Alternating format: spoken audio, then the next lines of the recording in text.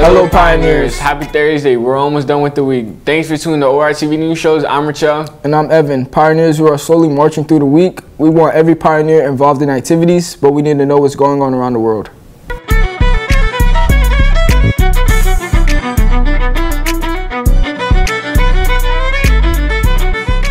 Her moves made her famous for all the wrong reasons. Rachel Gunn, the Olympic breaker who went viral last summer for her participation in the Paris Games last month, has apologized to the dance breaking community for the backlash she brought upon it.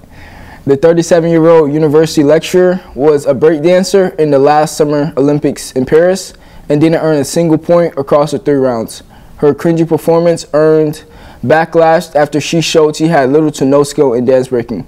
It also sparked a wider discussion on how the performance was chosen for the sport, which was newly added to the Summer Olympics.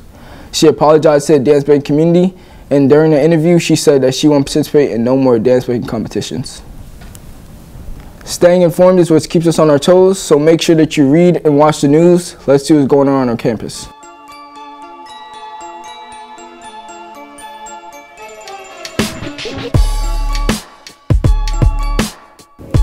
Addition's financial branch is officially open.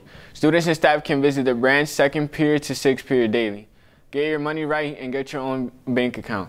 National English Honor Society Writing Day is today, September 5th with the Makeup Day, September 11th after school, for about an hour in Mrs. White's room 4309. Remember, to be accepted into the club, you must attend one of these dates to do your writing sample. Make sure you're staying on top of your responsibilities. We'll give you some more information after this break. Hi, my name is Ms. Marquez and I teach drama at Oak Ridge High School.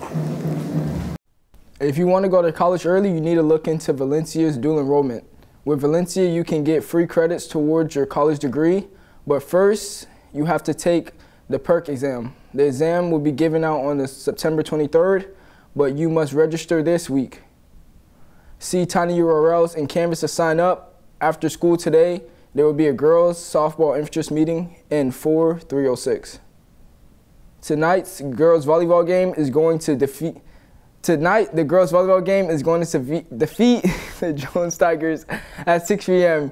If you want to cheer on the wonderful ladies, make sure that you get in the gym. Tomorrow night is a home game against Liberty. Make sure that you show up for our Pioneers. Kickoff is at 7 p.m. Did we cover everything? Let us know what's going on. Put these dates in your calendars, and that's it.